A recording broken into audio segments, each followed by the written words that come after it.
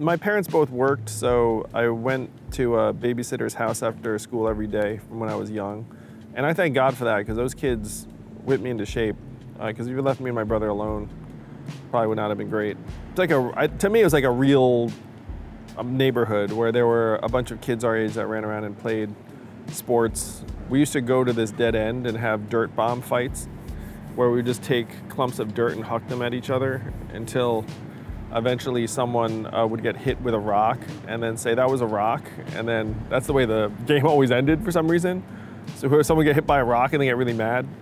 We also had, what was it? It was like stick fighting, and we literally just took sticks and like smacked each other. Are these normal games? I don't know. I really thank God for that neighborhood.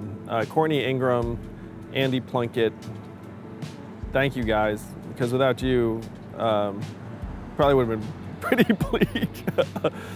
I remember we were playing poker. These guys, you know, we all learned to play poker as kids, and then Andy Plunkett, if we would lose a hand, he would put the poker chip in his mouth and then say, "Do you want it now?"